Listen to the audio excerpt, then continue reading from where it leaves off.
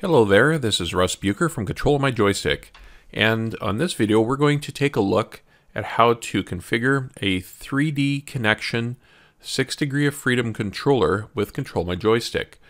Now, these controllers are very interesting devices. They basically allow 6 degrees of movement. So that's up, down, left, right, forward, back, and then rotation around the X, Y, and Z axis. And these controllers have primarily been used for CAD and 3D design programs over the years. And what ControlMyJoystick has done is taken these controllers and allow them to be used in games. And they're very capable and very solid game controllers. So we have a separate video which reviews the 3 different controllers that the 3Dconnexion sells. And so if you'd like to find out some more about those controllers, check out that video. But otherwise, let's take a look at how you would control and configure one of these controllers in ControlMyJoystick. Okay, so I have ControlMyJoystick here up and running, and I have a profile. I've just called it Elite and Dangerous. And okay, let's see how we set it up. So there's a couple things to check here. First of all, we're going to open up the log. Okay, and I'm just going to clear that.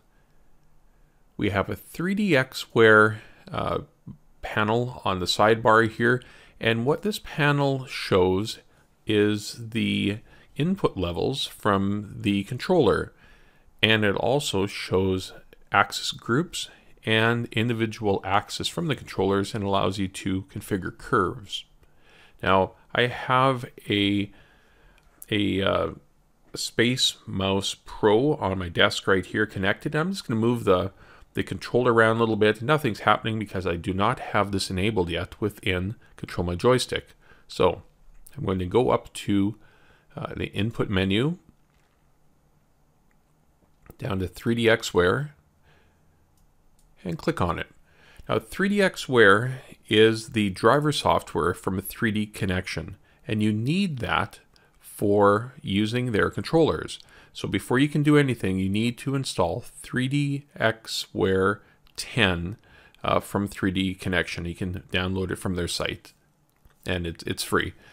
So once you have that software installed, it comes with some test applications, the things to help train you how to move your hand, for to use this controller, and it's really good practice just to give it a try on that first. And you'll just want to ensure that it works properly with their test applications before you try to get it working within ControlMyJoystick. Okay, so now within ControlMyJoystick here, we're in the 3DXware configuration screen. The first thing I'm going to do is I'm going to enable it. Now, if I just click on enable, then OK, and you'll see in the log here now that it is attempted to connect to it, and it has. Shows you which type of device is connected and the firmware version, and it's enabled. So now I'm going to just take my hand and move the controller puck, and the puck is that little round cylindrical thing in the center of the controller. And if I look up here, you can see how it is moving the position indicators for each axis. Now, the axis we have here is a TX, TY, and TZ, and that's the translational X, Y, and Z axis.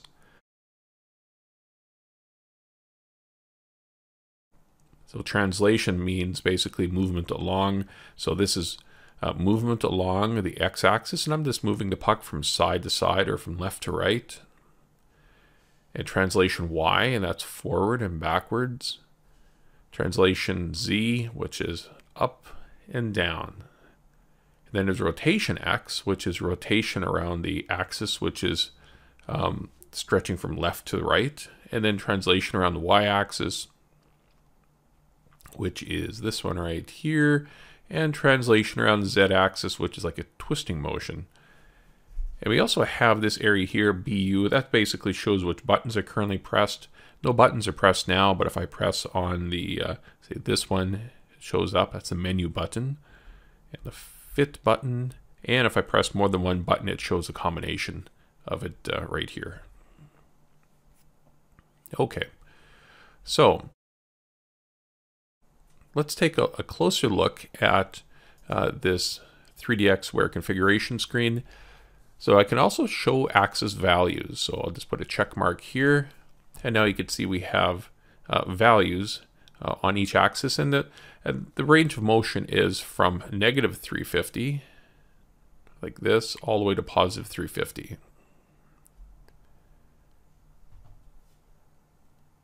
I'll go back into the screen. And I'm just going to turn that off. Now we also have smoothing.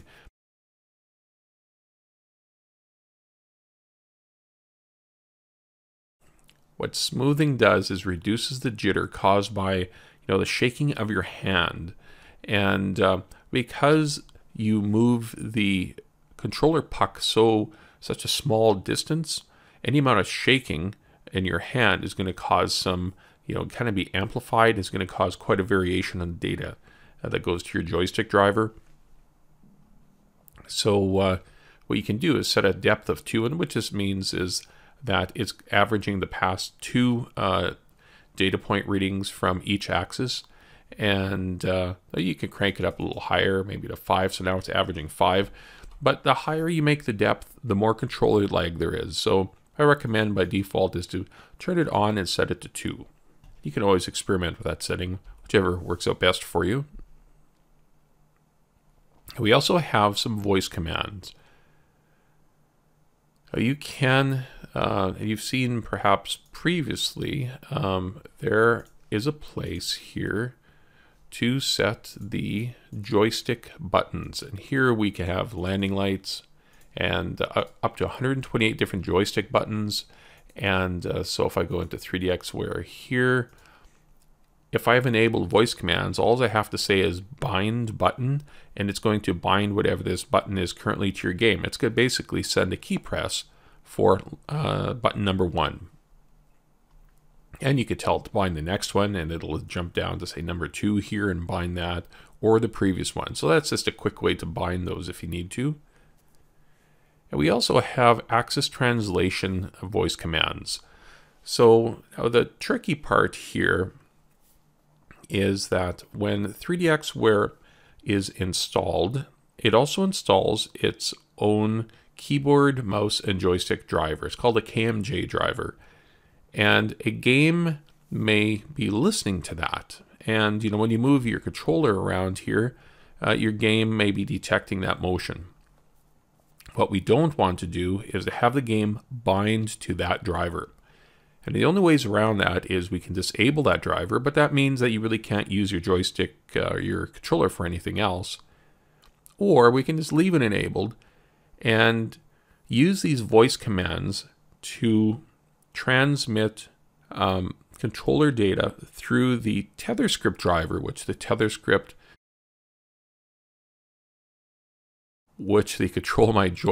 installer installs. So what we want the game to do is listen to the ControlMyJoystick driver. And the way we do that is we use these voice commands. So if you are in a game and you're trying to bind side to side, and you're trying to bind, say, side to side movement on the x-axis, then you basically say bind a translation on x-axis, and that voice command will be recognized, and the data will be passed through to the TetherScript driver, and it'll now be bound in game. And we'll have some demos showing how to do that on different kinds of games. Okay, so I'm going to hit OK. And so we could see that the joystick is receiving data from the TetherScript driver. I'm going to go back here to 3DXware, and we could see the data that's coming in from the SpaceMouse Pro controller. Now what we have here is a controller axis curve group. And so what that means is when you create a profile, you get a default axis curve group. And an axis curve group has 6 different axes. Translate X, Y, and Z, and rotation along X, Y, and Z. And here I've popped up one of the curve editors. And we could see whether we have enabled an axis, and whether it's inverted or if there's any trim or a dead zone.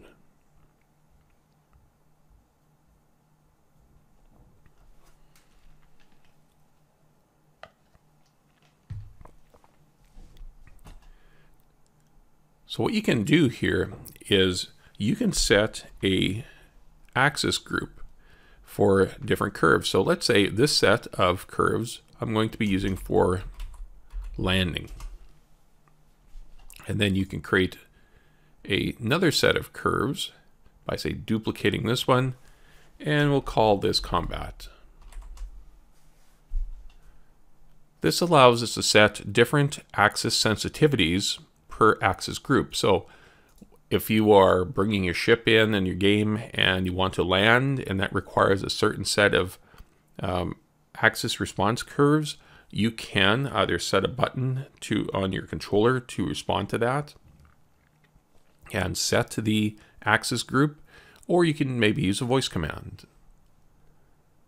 And then when it's time for combat, you press a button or use a voice command to switch to combat instead. So let's take a look at how we set a curve.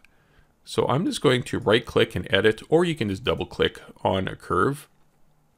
And here we're translating, and here we're editing the translational x-axis, the side to side or the from left to right movement on the controller. By default here, we're going to have a flat curve. And I'm going to take this controller now, and I'm going to move it to the left, and I'm going to move it to the right. If you look at this controller indicator on the bottom here, you see there's a top one and the bottom one. And this top one is the controller raw data. Okay, this is exactly how it comes out of the controller through the 3DXware driver. I'm just going to move it a little ways to the right. And I'm going to try and hold it steady. And you can see how it shakes around a little bit. Well, that's just the shakiness of my hand. Now, the bottom one here is this raw data with this curve and smoothing applied to it. So you'll notice the bottom one, because it has smoothing applied, is a little bit behind the top one.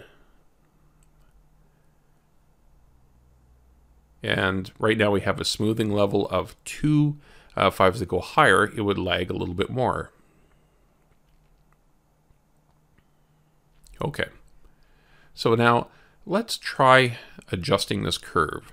Now this is the times 1.0. Here's times 1. Here's times 3. And so right now it's kind of a 1-to-1 relationship. If I was to go up here and invert it, now if I move it to the right, the raw data goes to the right, but the curve data goes to the left. Move to the left. The curve data and the data sent to the joystick is actually going to the right. So if I go and invert it, you can see when I move to the right, the curve data moves to the left. Moves to the left, goes to the right. Okay, so if I turn on trim, and the value here is minus 350 to plus 350. If I put in a trim of, say, 50, positive 50, you can see now how the raw data is still 0, and this is plus 50. And every time I move it, there's an offset of 50. So you can use that to compensate for a controller which is maybe miscalibrated or a bit older and is maybe off a little bit. And sometimes you'll configure a game and find that it just, drift is continually rolling or pitching or something. So you can use this trim to adjust it, much the way you use maybe a trim slider or dial on a real physical joystick. Okay, I'll put that back to 0. And we also have a dead zone. And quite often when you're gaming, the movement right around the center of the joystick range of motion, sometimes you don't want, just the smallest little motions of your hand to do anything. You want it to just kind of dampen out. So well, let's give it a dead zone of 100, which is pretty big considering the entire range is 700. And now I'm just going to move my hand to the right, and it's going to take a little while. You can see the raw data moving right, and eventually this will pick up and start moving. So this is the curve data here. The advantage is you can have some jittering around here in your hand or just when you're resting your hand, but it's really not going to affect the final output from the controller as it's passed along to the joystick. Okay, let's see what else we can do here. So I'll set this back to 0. Now you can adjust this by just clicking and dragging with your mouse. So here, if I wanted to have very little response near the center, I could do this. Now move it to the right, move it to the left. You'll notice right here, this moves but doesn't move much, and eventually it catches up when it's right underneath this one and where it's 1-to-1. And you can adjust this and change this curve. So let's try this. So here it's moving, and the response curve is finally picking up here with this one, and it'll stay 1-to-1 right to the edge. And same with this way. Now you'll notice when I move these around, when I move one here, the other one on the other side of the 0 line moves, and that's because I have mirroring enabled. So if I turn mirroring off and move it like this, you can get a real oddball curve. That's kind of very uncommon for curves. Normally you want curves that are symmetrical, and so this is how you do it, is with the mirroring. You can move these up a little higher if you like, depending on how much sensitivity you need. So let's try this. I can move to the right, and as soon as it moves above 1-to-1, it's really going to take right off, get very sensitive.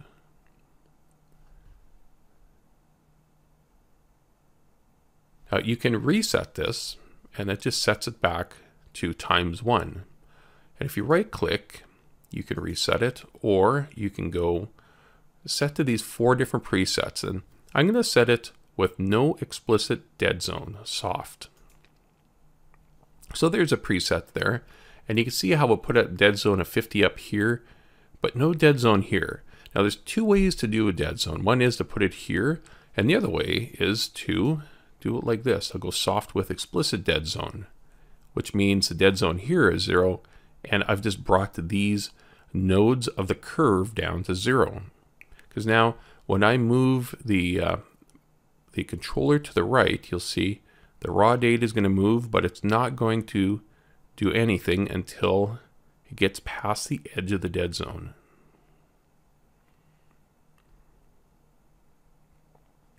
So you can do it either way to establish a dead zone. Now you also have steep, same idea.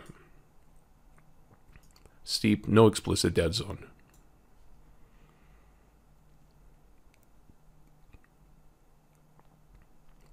I generally find that soft with no explicit dead zone is a good one to start with.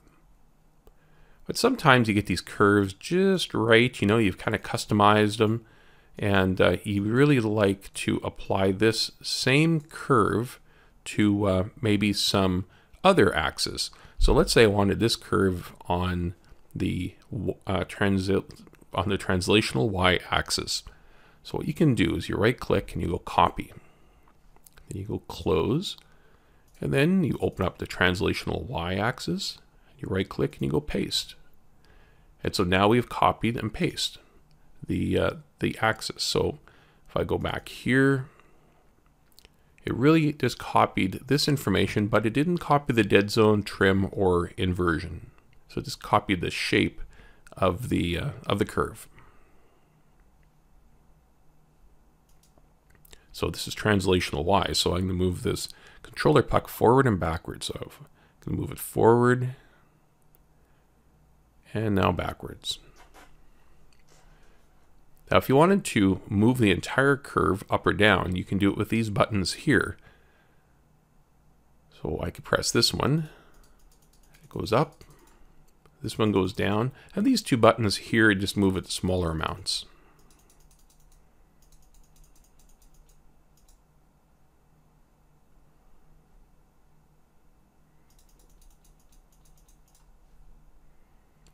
And as soon as you click on close, it will save this.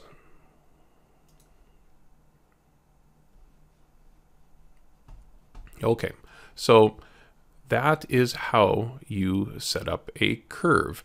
Now, those curves were for combat. So if I go back to my translational x-axis, and look at the curve, you could see it was this one that we made. Okay, that's fine. But if I switch to the landing axis curve group, and now I look at its translational x-axis, you could see how it's still straight because we haven't modified this one at all. So really a curve group has its really own set of curves. And when you are playing, you know, if you were about to go into combat, you could have a button on your controller or a voice command that switches with a script command to maybe the combat script that switches to the combat axis curve group. And when it comes back time for landing, you could press another button or use another voice command to switch you back to the landing axis curve group. And so this is really handy when you need to handle the requirements of different axis sensitivities on your controller. So that's it. That's how you configure your 3Dconnexion 6 degree of freedom controller in ControlMyJoystick. Have fun.